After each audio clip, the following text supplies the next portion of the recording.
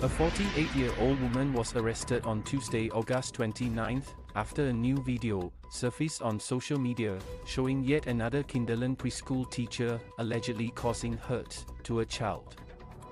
A 48-year-old woman was subsequently arrested for voluntarily causing hurt with enhanced penalties for offences against persons below 14 years of age, the police said in an updated statement, adding that it was alerted to the case at about 11:40 a.m. on Tuesday.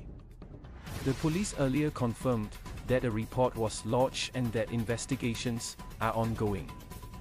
Kinderland said in a press statement on Tuesday night that the teacher has been suspended.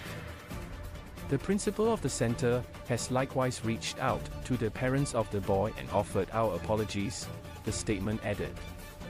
In another case, earlier this week, a former Kinderland teacher, who was charged on Wednesday, August 30, with ill-treating a child has been barred from working in the preschool sector and issued a warning. The Early Childhood Development Agency (ECDA) said on Wednesday, August 30.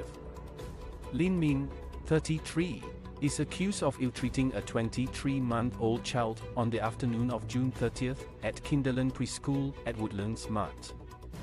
The judge granted the prosecution's application for remanding her at the Institute of Mental Health.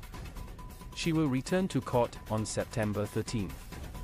ECDA said it is investigating the roles of the center leader and preschool operator in the incidents and may take further actions if they are deemed not to have fulfilled their duty of care to the children.